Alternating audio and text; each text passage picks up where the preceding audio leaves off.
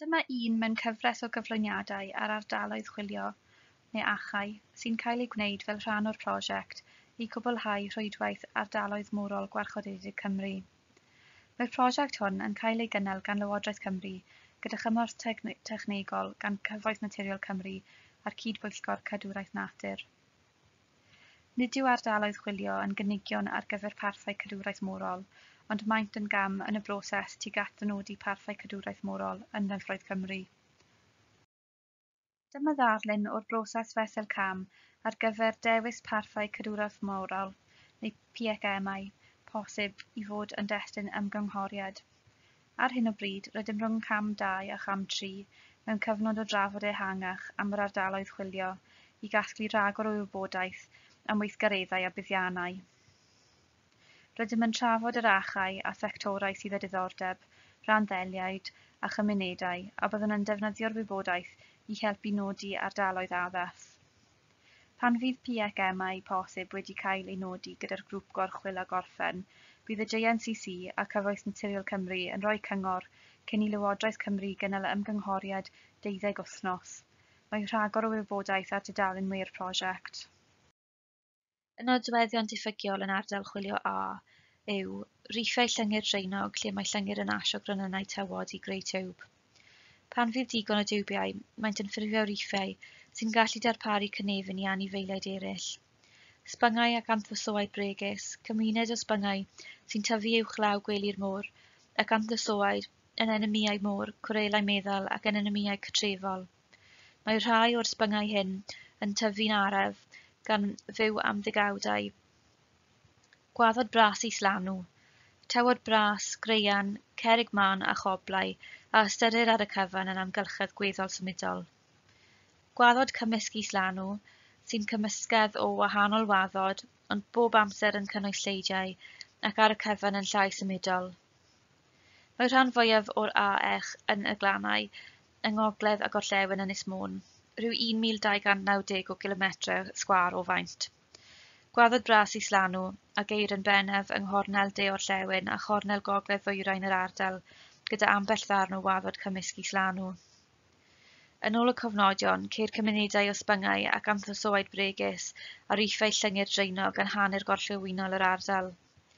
Yr Ardal Chwilio yw'r unig opsiwn i unioni'r diffyg o ran riffau llyngyr dreinog y Môr Iwerddon, ac mae'n un o'r ddwy ardal sy'n hanfodol i unioni'r diffyg yn nodweddion sbyngau ac anthrosoaid bregus. Mae'n gyfle i unioni'r diffyg o ran gwaddod bras islanw ac i unioni'r rhannol y diffyg o ran gwaddod cymysg islanw. Ond gan ei bod yn y glannau, nid yw'n gynrychiadol ac nid yw'n gwella cysylltedd mewn dyfroedd dyfnach. Yn ystod y cyfnod chwilio bras, cafodd nodweddion diffygiol a oedd yn gorgyffwrdd â gweithgareddau trwyddedig a seilwaith eu tynnu o'r rhestr, gan nad oeddent yn gydnaws â dynodiad PCM. Mae'r trosolwg o'r Ardal Chwilio yn dangos y gweithgareddau hyn yn fanylach, ac mae ar gael ar dudalen wir prosiect. Mae'r map ar y chwith yn dangos y gweithgareddau trwyddedig presennol a'r seilwaith sydd eisoes yn bodoli o fewn Ardal Chwilio.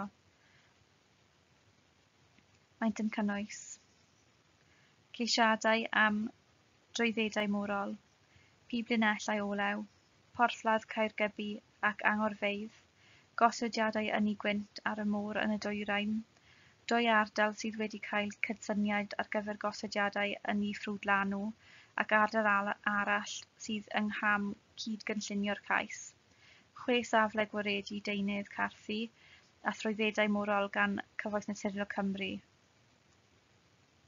Ar gyfer pob ardal chwilio, cafodd data eu casglu am weithgareddau sy'n achosi pwysau y mae'r nodweddion diffygiol yn sensitif iddynt.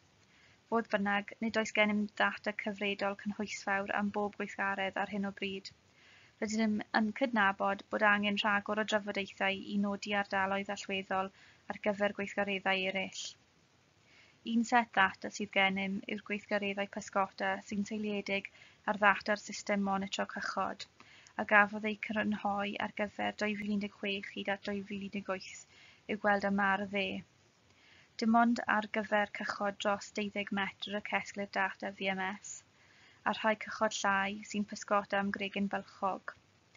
Rydyn yn ymwybodol o weithgareddau pysgota eraill gan gychod o dan 12 metr, enghraifft pysgota a chewyll, pysgota am gregyn bylchog a genweirio a chychod charter, a gweithgareddau hamdden sy'n digwydd o fewn yr ardal chwilio.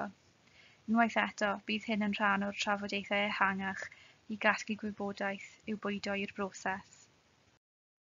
I gael rhagor o wybodaeth am y broses, yr ardal chwilio hon, ardaloedd eraill sy'n cael eu cynnig a sut y gallwch ddweud eich dweud, ewch i dudalen wir prosiect a nodir ar y sgrin hon.